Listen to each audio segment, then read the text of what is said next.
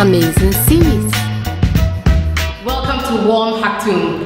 I will tell you, I've had many surprises since I came here in the last few days, but probably the best kept secret in Sudan is it has a budding film industry. Now, in a few seconds, we're going to meet Talal Afifi. He's the man who has started the Sudan Film Factory, and it's based in the German Cultural Center. I just can't wait to talk to this man because I frankly didn't expect a film industry in Sudan. How much more one that is started by a man who has a great vision for the future of Sudan. So come, let's meet Talal Afifi and let's hear what the Sudan Film Factory is all about. Enjoy Amazing Series. I'm your host, Amma, as usual. Come with me and let's meet Talal. As I promised, this is Mr. Talal Afifi. Talal, thank you for joining us. Talal, I was very surprised in my travels around Sudan to hear of a growing and vibrant film industry. And I was quite surprised to hear that there's a man who has a great vision for Sudan who is behind this. What brought you into film? At the beginning it was a passion, and it was, as most of the people, I just liked watching films, and after this I got to know Hassan Sharif. He's a Sudanese filmmaker in Cairo, and through him I got to know more and more about cinema and filmmaking, and I liked it more. I had the dream to have one day a kind of film school or something like this. I will tell you, in the days that I've spent here in Khartoum, I found the people very welcoming, very hospitable. Just they love the fact that I've come to their country. But I also know that they're also very private people, and they don't want people always looking into their private lives. So if you're doing things like documentary, where sometimes you're talking about very sensitive things, how do you get people to open up to share their stories with you? Yeah, it's a kind of it's a part of the training. To make a documentary is to get into the story and to get into the people and to make relations with people and to live with them. And we call it in Arabic al-mu'ayish. You have to be very close to people, and then to begin to ask them this private about their private lives, but you have to get very close to. So do you find people interested in this? Yeah, many people are interested, and all the times in Sudan people were interested in arts and culture. But the problem is that art and culture can't help people to stay alive in Sudan, and it's very difficult in Sudan to make art as a profession, and to get money, to earn money from it. So this is the problem. But when we began our courses since 2 years or more than 2 years ago, we found that many of the youth in Sudan are interested to give a lot of the time to these courses, and even to stay for 6 weeks or 7 weeks, just making nothing else, only this filmmaking process. Visiting a country like Sudan, my focus is really to highlight that which is beautiful about Sudan, and I've seen it.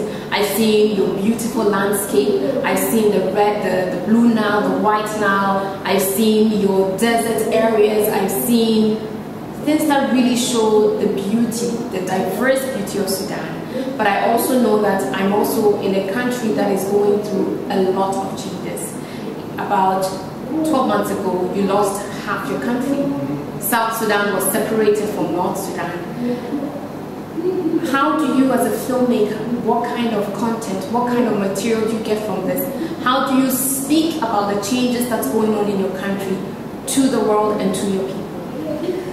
Yeah, actually, we interact with what's going around, and we as individuals here in the film factory, we all are standing with the democracy, and we are all standing with the diversity, and we are all standing with the freedom of expression in Sudan and in all the world, and we are all with the normal and basic human rights.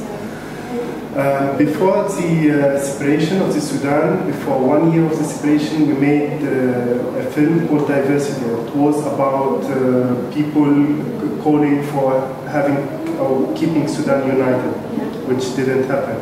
And after the separation, we made a film called Josephine about a girl, a southern Sudanese girl who was living in the north and who had to leave the south in the north after 25 years of her life. And all her friends are here, and she was born here. And she was in her last university studying here. And she just had to leave because she is not anymore a citizen of this new country. So we are making films about these changes, and we are trying to be sensitive to what's going around us and to support these values about which I talked before. How do you personally feel about the separation? How are you even able to separate your personal feelings from the artistic viewing of it, like just seeing it as an artist, and also how you personally feel? How do you separate it? It's complicated. It's very, very much complicated. Me as Talal, I see it from and feel it also from 2 points of view. I look to the separation and to the referendum before as it's one of the rights the people of the southern Sudan have.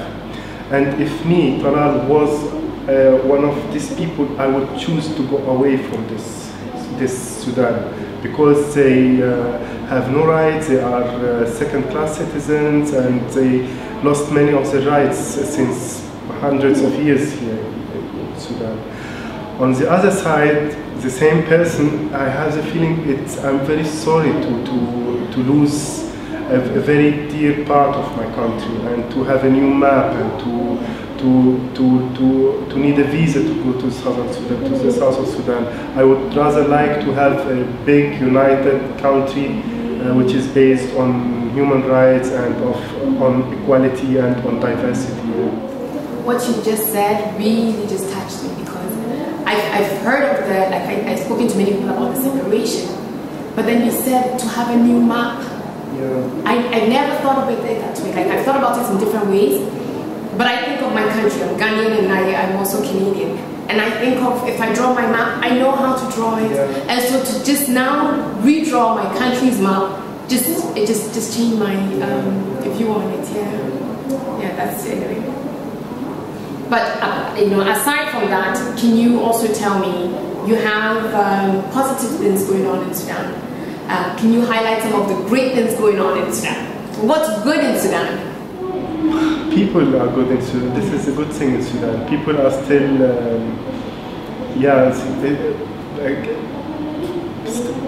still you can say that we have good people in Sudan. The community still we have still our ethics. This is what I can find good in Sudan.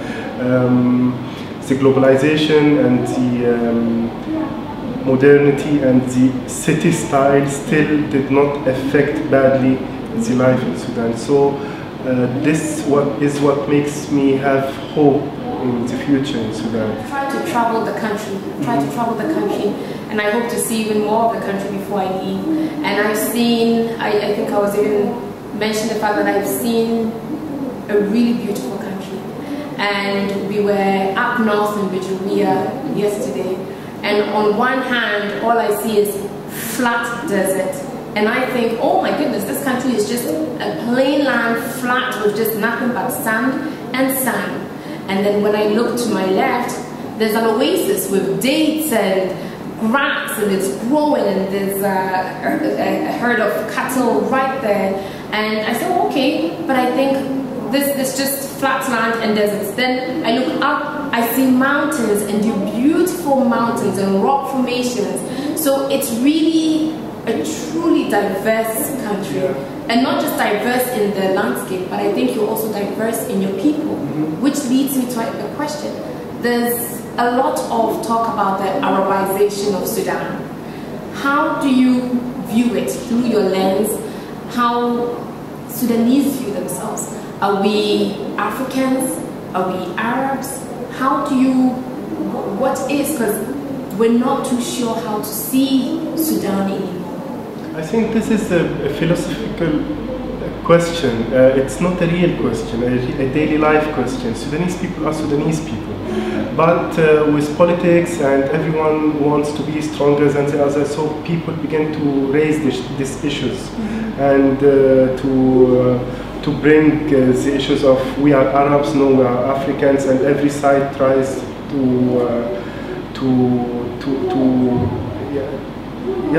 be stronger with this background. But it has no meaning. Sudanese people are very unique people in a very unique place, and they have their own culture. And Sudan exists before the Arab world exists, and Sudan is a part of Africa, and everyone knows this. And a very big part of Sudan is influenced by the Arabic and Islamic culture. So it's nothing, it's just diversity, it's Sudan. What is the future for film industry in Sudan? Do you have a bigger objective? Are you using the film to bring about change, to lead change? Is there an agenda behind your filmmaking? To make people feel empowered and to make people feel that they have the ability to express themselves. This is the real agenda behind it. You want people to feel like they can express themselves. Yeah. That's a very, very big agenda. Yeah. That's a tough thing to do, especially in Sudan. You think you can do it? We began already. You've begun already, that's it. I hope to see you one day on the Oscars. I hope to be sitting there watching your movie. I really want to see you. And I want to be there clapping for you and cheering you on for winning an Oscar for Sudan and for yourself. I hope so, Okay, inshallah, right? Inshallah. Okay. Thank you very much. It's been a great meeting you. Thank you.